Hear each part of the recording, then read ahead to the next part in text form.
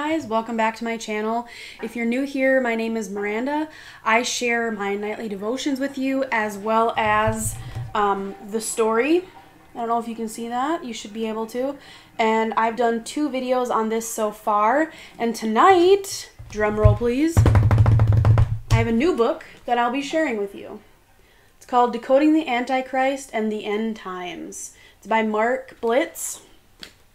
My Aunt Lisa actually sent this to me. She lives in Washington, so shout out to you, Aunt Lisa. I know that you watch my nightly devotions and my videos, and thank you for your support. I'm super, super excited to jump into this book.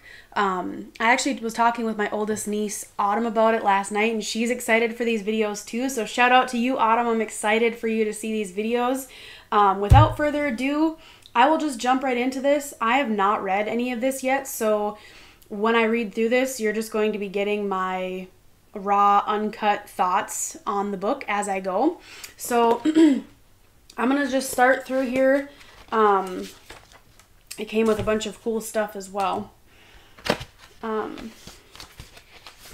So we will get straight into it. The first part is called Part 1, Exploring Theories, Myths, and Misconceptions. And the first chapter is called A Historical Perspective. So I will try and take a snapshot of the contents page of this book and put it up on the screen and you guys can look at it. And I'll just put that up now and give you like 5 seconds to just look at it.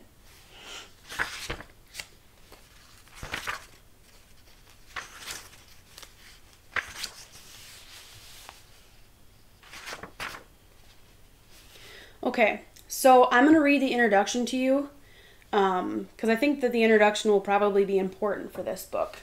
So the introduction is titled, Will the Real Antichrist Please Stand Up? I like that play on Eminem right there. Humanity is desperately seeking someone with a strong hand to take the helm and bring about world peace. Some look for a strong leader who has the ability to compromise and appease every faction to stop all the madness. But what character traits are truly needed to navigate the strong currents of public opinion that shape the world we live in? Life and history go through continually repeating cycles just as our seasons do. It's so true that history repeats itself. If you go back and look through time, and I've talked about this with my mom and my Aunt Katie. So Aunt Katie, if you're out there, shout out to you, and my mom too, shout out to you. We talk a lot about how evil has a modus operandi, an MO, and it repeats itself because they want the same thing. They want destruction. They want to own the world. They want to win against God. And that's all that the world is about. There is an ever ongoing battle between the demons and Satan and God and his angels. And you know who's caught in the crosshairs and the crossfire? Us. Both ways. So demons are coming at us, trying their best to just let us in, so that they can wreak havoc in your life. And then the other way, you've got the Holy Spirit speaking to you. Let me in, let me guide you, let me protect you. And it's our decision which way you're going to go.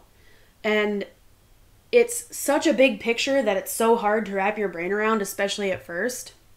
But I've gotten really deep into understanding of what's going on in the realm of the unseen, what we can't see. So maybe you'll think I'm a kook, maybe you won't.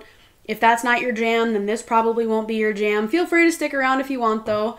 But yeah, I have a lot of theories and a lot of thought put into this, so I'm going to just continue on, otherwise this video is going to be like an hour long.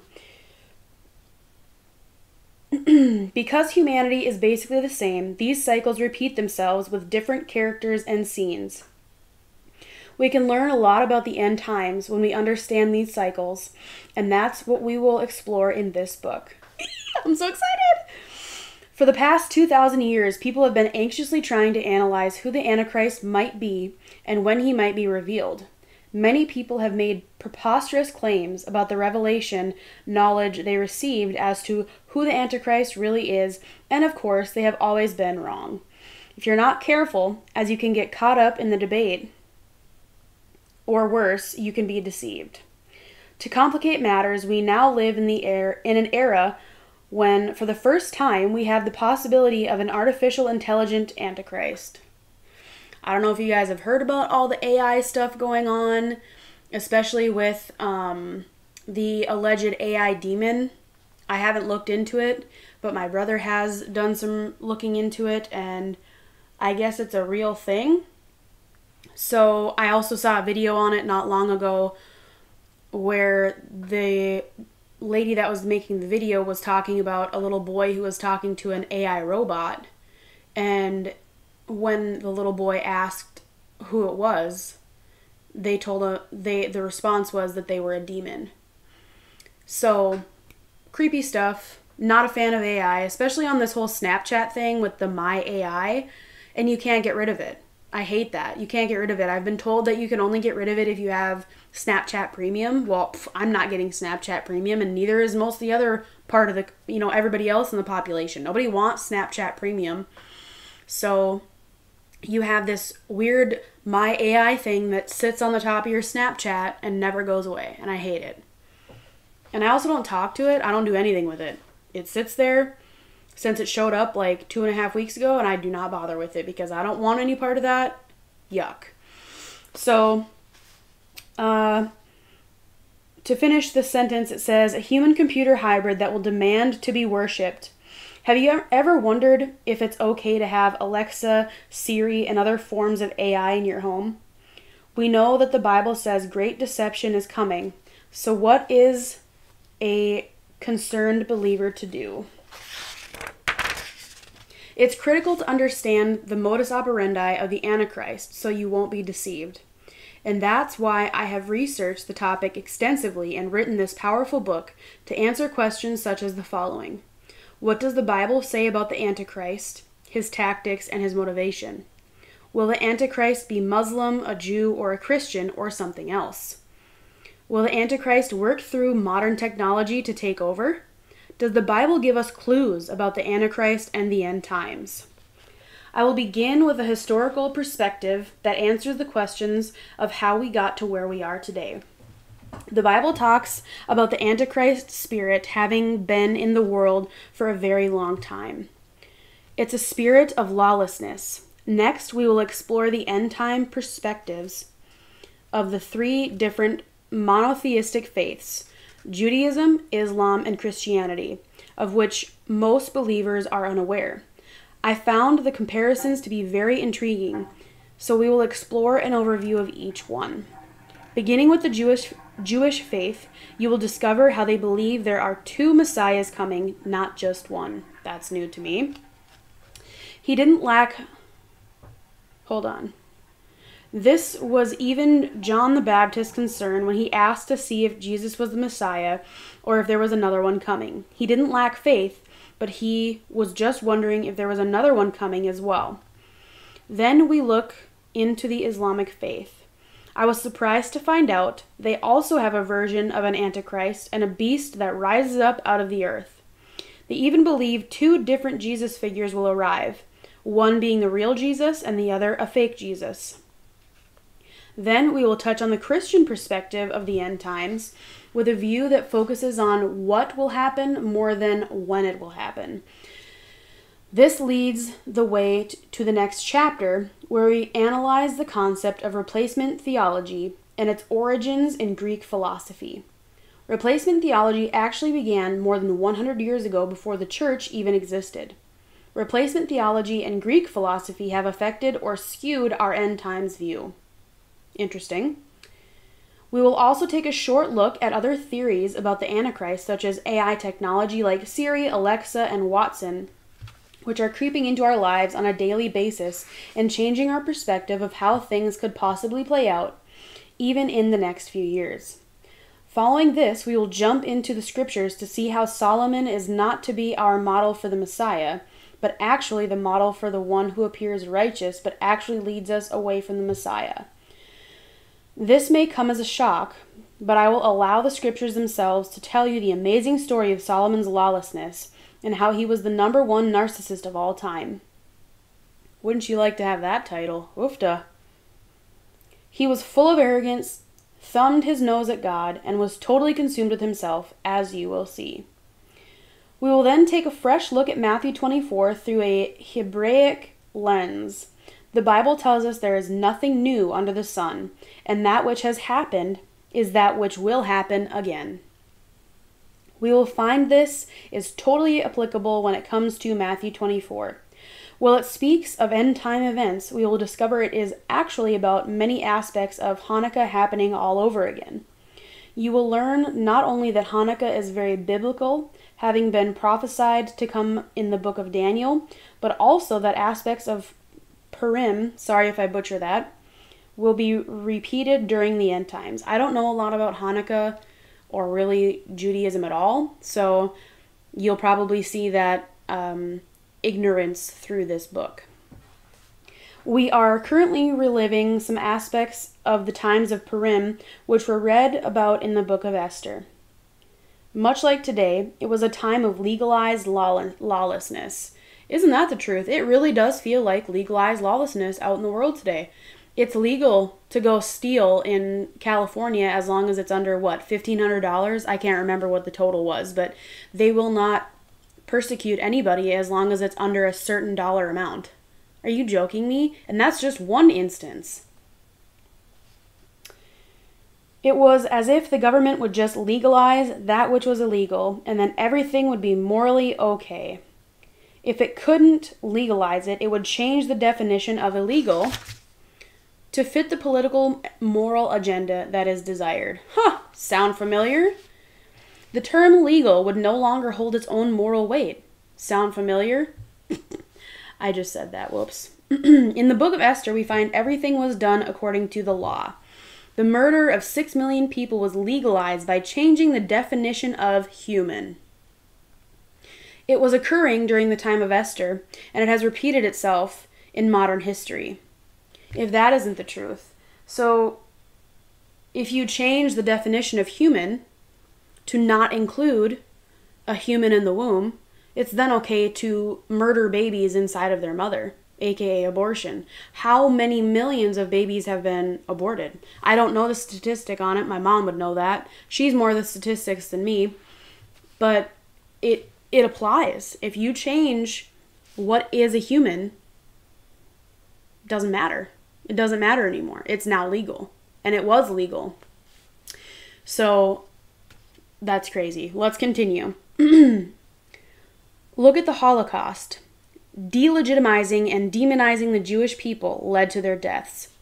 I felt it was one of the utmost importance for the times we are living in right now to create a profile and look at the modus operandi of the Antichrist rather than just try to figure out who he might be.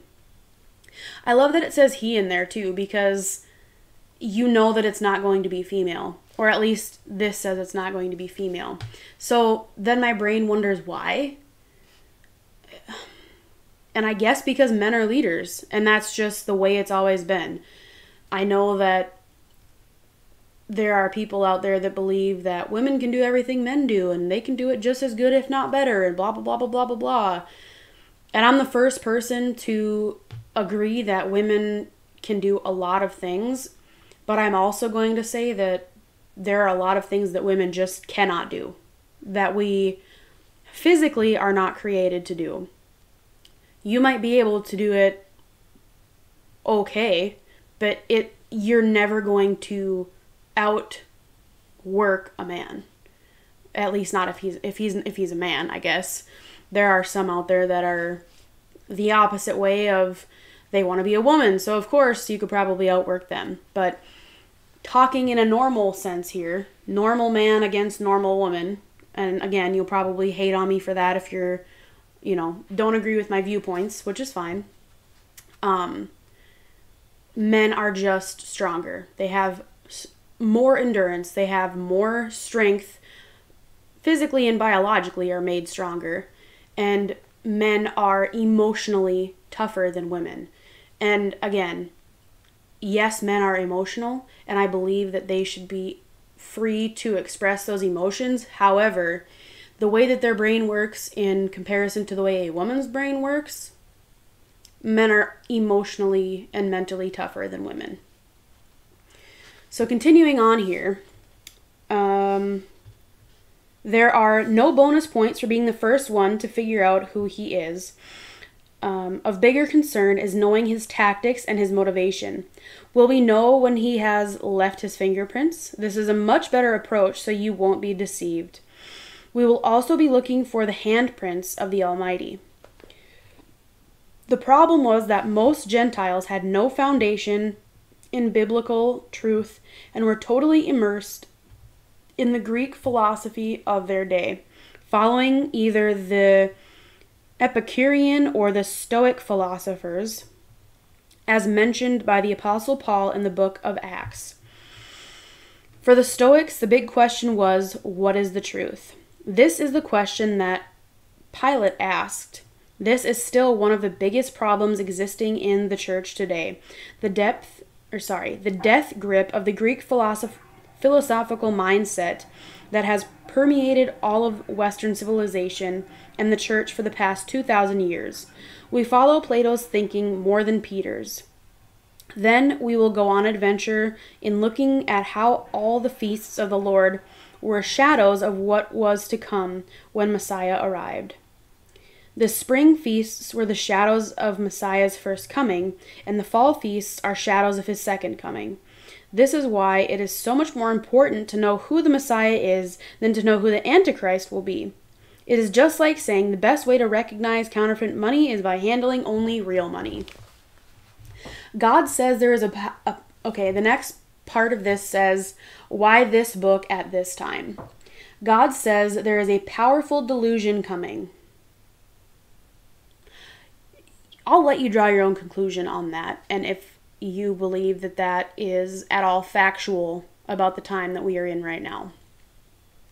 Too often, Christians get caught up in trying to figure out the date of the rapture or who the Antichrist is, and they end up arguing with other Christians over when everything will take place, which doesn't accomplish anything for the kingdom. They think having the right answer is their ticket to heaven. I would rather be ready for Messiah's coming and wrong on the timing than be right on the timing and not prepared.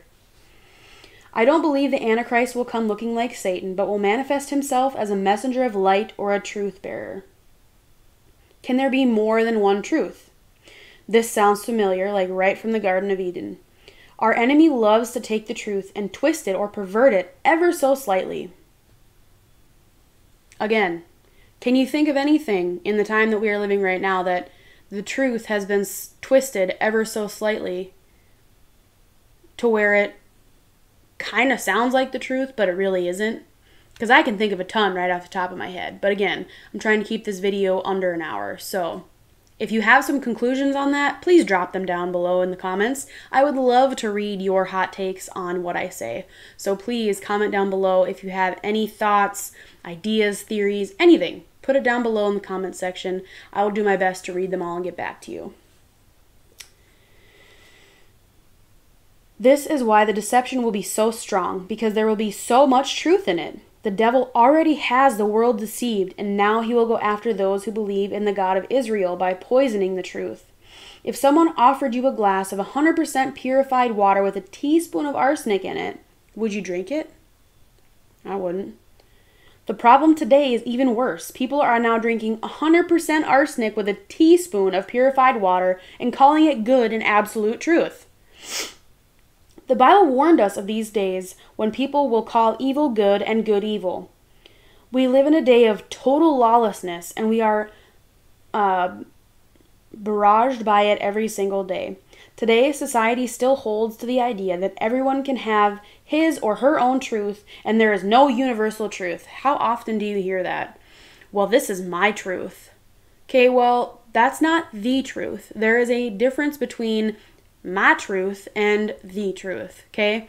The truth is, there are two genders, male and female, with the very, very small percentage, which I think is less than 0.01%, who are true intersex, okay? That is the truth. So when you have people coming out here who are biologically male saying, well, I'm a woman and that's my truth. Baloney. That's not true. You are not a woman. I am a woman. And I hate the fact that what I am is now being paraded around as a costume. And if that makes you mad, please comment below. And maybe even say something about it in your community, wherever you're at. It's time for us to stand up because this has to end. This whole my truth business is how we have gotten to where we are now. Because so many of us are trying to be accepting and loving because that's what the right thing is to accept and love other people, that we have then allowed the truth to be buried. And it's time for us to bring the truth back.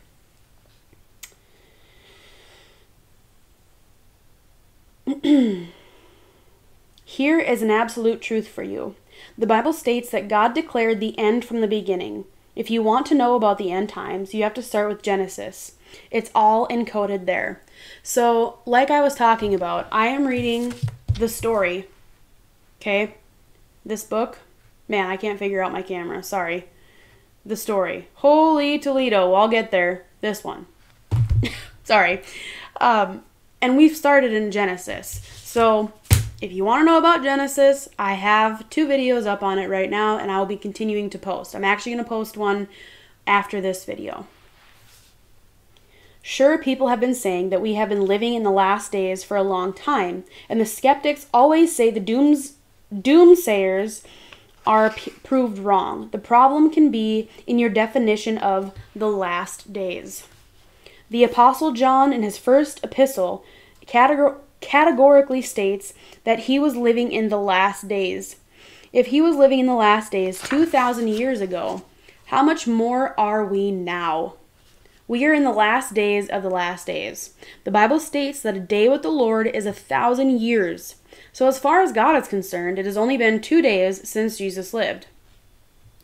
We are at the door of his 3rd day, which has great prophetic significance according to the Bible.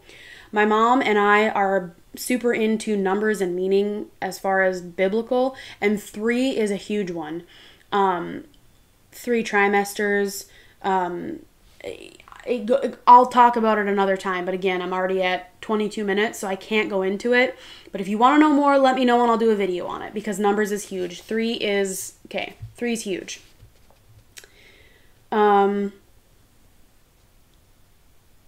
Exodus 19, we find God telling Moses to be ready for the 3rd day, as that is when he will come down in the sight of all the people. In Hosea, at the end of chapter 5, it states that God is going to be like a lion to the nation of Israel, tearing it to pieces, and then he will go away. This is exactly what happened in AD 70 when the temple was destroyed and Israel was scattered among the nations. Then the Lord states, I will go and return to my place till they acknowledge their offense and seek my face. Then comes the prophecy in chapter 6 that they repent, and then it declares that after 2 days he will revive us, which is exactly what happened when Israel came back on the stage of history in 1948. Following that, we find the phrase, in the 3rd day he will rise us up, and we shall live in his sight. This speaks of when the resurrection of the dead will take place, and the Lord will be king over all the earth for the millennial reign. I believe we are approaching this 3rd day now. Wahoo! It says.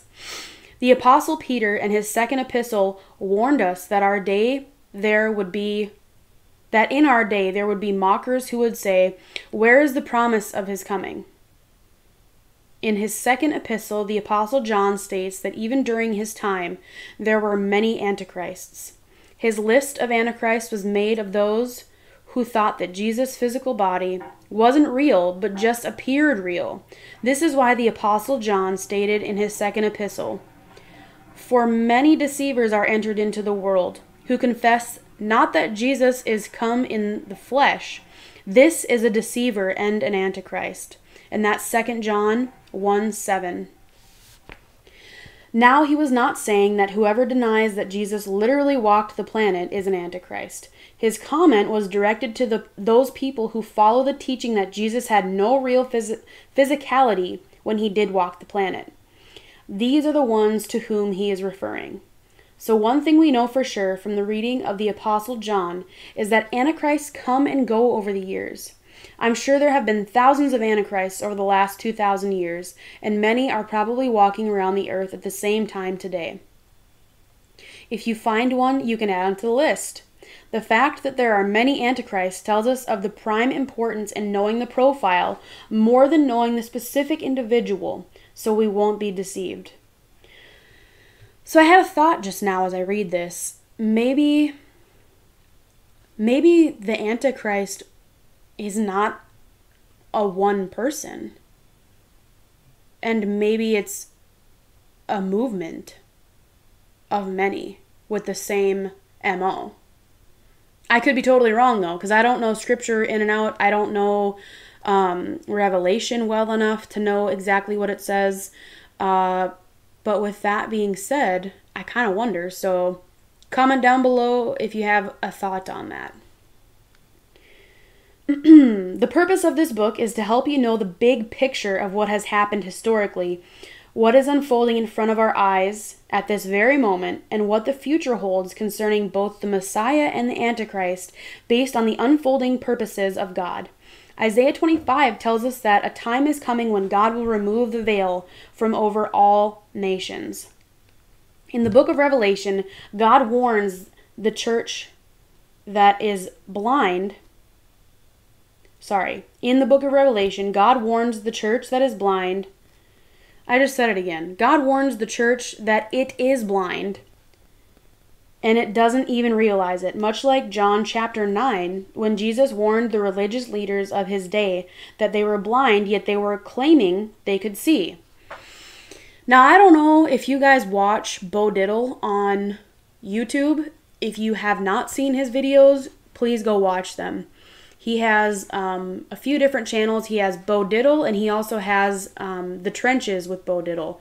On his channel, he goes to some of the woke churches that are LGBTQ churches that fly the pride flag outside. And he respectfully sits through the service, and then afterwards he speaks with the pastor of that church, just asking them questions. Very calmly, respectfully asking questions. And he has been kicked out of 2 of them now. These people who are supposed to be Christians, and I'm not here to sit and say that they're not. That's not my job. However, I do believe that their beliefs are not correct. They themselves say that they take portions of the Bible and that they don't believe that it's the true word of God, which is mind-blowing to me. How could you even say that? And that they don't take the Bible as literally as maybe some other parts of it, that some of it's just metaphorical. And when he gives true Bible verses to back up his questions and what he's saying, these people absolutely lose their mind, okay? Go watch some of these videos. It's sick. It's absolutely sick. I have a church in my hometown that's also woke, LGBTQ church, and I kind of want to do the same thing. Respectfully go ask questions, because we are supposed to call out false prophets and people who are, I don't remember the verse, but I think it was an Ephesians verse that he said where you're supposed to take out the rotten fruit. Anyway, continuing on. Let's read here. I gotta find where I was. Okay. The New Testament plainly states that we see through a glass darkly and only know in part. In Romans 11, Paul states that Israel is also blinded in part. This is a play on the text from Genesis 48, 8 through 10, where it says Israel saw his 2 grandsons in verse 8, and then in verse 10 it says his eyes were dim and he couldn't see. At the time he was about to bless not only his grandkids from a Gentile mother, grafting them into the olive tree of Israel, but his own children as well. I believe this tells us that both groups, Christians and Jews, still to this day see through a glass darkly and only know in part. The first group to humble itself and look out of both lenses will be able to see the clear picture. I turned my life over to the Lord over 40 years ago, and for the last 25 years I have been peering through both lenses, Jewish and Christian. My heart My heartfelt cry is to prepare God's people for what is coming very soon. We need to be rooted and grounded in biblical truth and not caught up in all the madness of our society that is being pushed upon us by the media. Amen. Turn off your TV. Stop listening to the baloney. Get into your word and understand what God is saying to you. Not everything in the media, actually pretty much nothing in the media right now is true. Go listen to Glenn Beck. Go watch Bo Diddle. Go watch Tucker Carlson. He's another great one. There are so many out there that you could go listen to who are truthful and give it to you in a truthful way. Okay? Sky News Media is another one. I think they're Australian. And it's sad that we have to hear our things happening in America from Australia. Is that nuts or what? Whoever thought we would be in a time where you can't even watch your own news because it's all propaganda to push the narrative of what they want. And it's insane. So again, my mom watches Sky News Media and I've seen bits and pieces of it. So if I'm wrong on where they're out of, I apologize on that. But I'm pretty sure that Sky News Media is out of Australia. Okay. The other thing that I wanted to say here was my aunt who sent me this book, Lisa, is Messianic Jew. And she sends all kinds of stuff because she is taking a class on how to read Hebrew. And she goes to her church out in Washington that is Messianic Jew. And so I get to learn all of these things about how they see things that are, it helps me see through both lenses is what I'm trying to say. And I'm definitely not going to sit here and tell you that I'm seeing out of both lenses clearly, because I'm not. But I thought it was a really cool thing to read because I see it through my Christianity and my aunt's Messianic Jew lenses. So if you're interested in that, try to do some research into Judaism. And yeah, it will blow your mind. Okay. As I mentioned, we will look into the history of Purim later. We do know, though, the famous question that Mordecai asked Esther. Who knows whether you have come to the kingdom for such a time as this? Wow. My mom's jaw is going to drop too because that is our verse. For such a time as this. We always say that because it's hard in these times to be who we are, to stand proudly in your Christianity, and to come up against the evil that's trying to overtake this world. To say, no, I'm not going to play into your psychosis. No, I will not sit here and say that a man can be a woman and a woman can be a man. No, I will not sit here and say that murdering a baby isn't just that, murder. I'm not going to sit here and say that it's okay. And a lot of those things are hot button issues that if you come up against, you are automatically a bigot. You're automatically a Christo-fascist. That's another one that they like to use now. So, for such a time as this, stand strong and have people around you that are going to help hold you up. When you pause to think about it, you could have lived in any time period of history, but God chose you for such a time as this. Okay? Hear that. God chose you for such a time as this. He chose me, my mom, my sister, my brother, my aunt, everybody in my circle, Jody Ray, my Aunt Connie, or my Grandma Connie, my Grandma Bonnie, all of us. He chose us for such a time as this. Such a time as this. We were meant to be here. The best is always saved for last. You have been chosen to live during the most prophetic times of all history. Let us begin our journey together as we better prepare ourselves for our time. So this video is going to be well over a half hour. So starting in, my next video is going to be part 1, okay?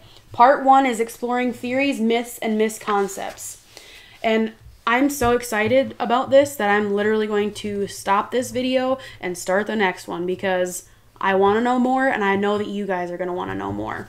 So, drop a comment down below. I'm really looking forward to seeing your comments. Give this a thumbs up. Subscribe if you want to know when these videos are posted. Go check out some of my other content, guys. I'm so excited for you to be here. I'm so excited for this book.